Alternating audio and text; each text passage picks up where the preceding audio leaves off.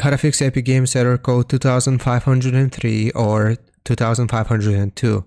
So here what we want to do is open up our computer search, and we want to search for CMD, find this command prompt here, right click on it, and then we will run as administrator.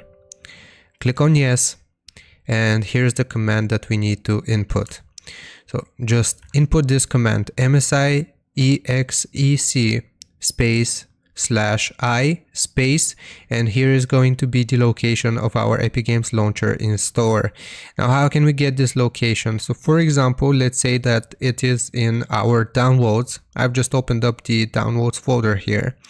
I'm just going to click on this bar here, and this is the location for my in store. So we are going to input this right here.